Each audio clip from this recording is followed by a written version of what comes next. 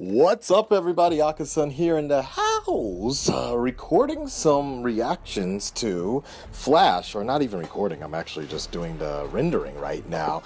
And it got me to thinking, because it was a crazy episode that I won't go into spoilers for if you haven't seen the episode just yet. But by the time this goes up, you will definitely have seen my reaction if you are so inclined. It was a crazy episode, and it really had me excited, so I reacted to it about maybe 5-6 hours after the original airing time in the States here, and I was very excited about it. That last moment, the shocking moment, I went back, I watched it one more time, and I just happened to take a photo of what I thought was kind of a safe moment of the scene, not the actual scene, not the shocking moment, but just something that kind of hinted if you knew what I was talking about, it would be fine. I took a photo of Henry Allen and Zoom together, and I put WTF ...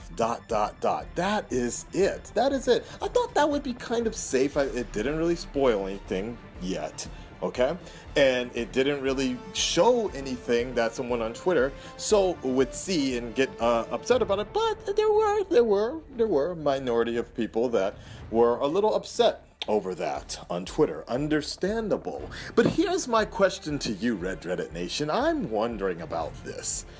I started thinking about this. Even though I felt I was kind of safe and it didn't really hint to anything, what is the etiquette, especially for TV shows, what is the etiquette in terms of avoiding spoilers? Because there's kind of a downside to this. If you're doing international things, such as myself, you have an international audience, such as myself, and you're on Twitter, to me, it sort of seems sort of common sense to avoid Twitter if you're a fan of the show.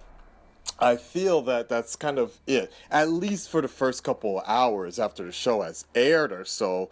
Just if you just don't know how TV is, here's the kind of difficulty with television. Sometimes television TV becomes predictable, as you have seen, especially in this season with Game of Thrones, the beginning of Game of Thrones, The Flash, Arrow, whatever, so on and so forth. Television is a bit predictable, so it's kind of not in your best interest to kind of be online. I know for every Sunday and Tuesday, whenever The Flash airs, I'm offline. I'm completely offline. I avoid that shit like the plague. I know what times it's time for me to get off, because I can see Twitter start to warm up and people are excited about it, excited to talk about it, and they have every right to do that. I personally feel for anything like a movie, TV show, for if you're really that dedicated to that show, you know when to stay off social media. Social media is the devil if it comes to when it comes to spoilers. To kind of stay away from it is the best way possible. I feel that's the best way possible. I personally take days off to go see a movie in another country so I can avoid spoilers. Okay, I fly to another fucking country to do that. I might have to do that for another movie coming up really soon. I'm gonna fly to America so I can catch Suicide Squad only because it comes out a month later in Japan, and I can't wait that long.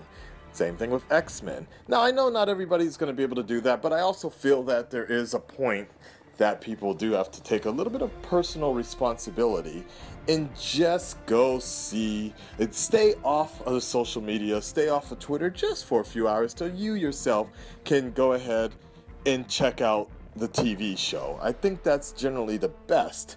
Now, I'm just wondering, what do you guys think? What is the social media etiquette for avoiding spoilers, for not posting spoilers? What do you guys think is the best sort of thing? A few hours? A day? A week? No way. Because I do feel like the other problem is, how far can you hold off in talking about spoilers? Because you're kind of ruining your own feeling in terms of excitement and trying to talk with other people about it, especially on Twitter. There's a bunch of people out there in the States that don't get a chance to kind of share their emotion worldwide with everybody else because they have to wait for the rest of the world to catch up. I don't know if that's completely fair. So guys, Red Dreaded Nation, speak up on this. I'm very curious. What do you think about this Twitter etiquette spoiler situation? What do you guys think the golden rule should be? Should there be a golden rule at all? Let me know below. I'll talk to you next time. Peace. Cisco, in many ways, you've shown me what it's like to have a son. Fuck, that's scary. Yep, that's the one. There you go.